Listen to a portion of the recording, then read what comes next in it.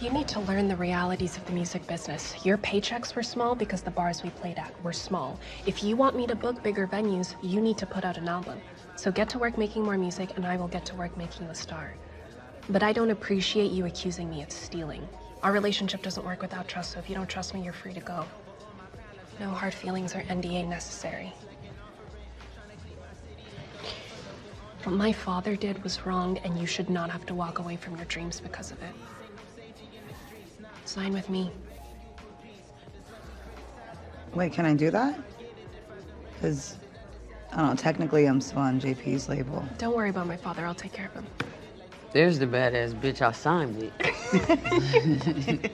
That's crazy. That's crazy. Yeah. Preach, what's up? You talk to Mo, what's the move? We ain't gonna do nothing. She says she's here to make things right, and I believe her. Man, it's that same little crap she tried to dump on me. Only thing, I ain't buy it. Well, buy it from me. We go way back. Mo wouldn't lie. Not to me. Why not you? Leave it alone, cool.